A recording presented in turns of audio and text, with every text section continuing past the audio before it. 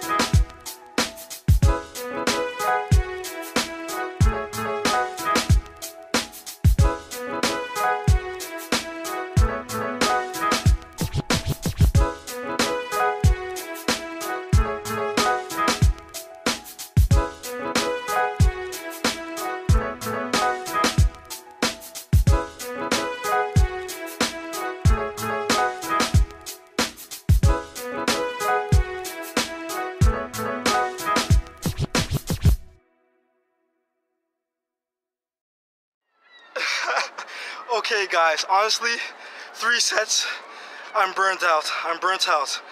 As I told you guys, the first time I did it, I was only able to do 3 sets. The second time I did it, I was able to do 5 sets, but of course, I slacked off, I lost some of my conditioning. But next time, I'm actually going to remake this video again. I'm going to actually do this video again, but of me actually doing a better attempt.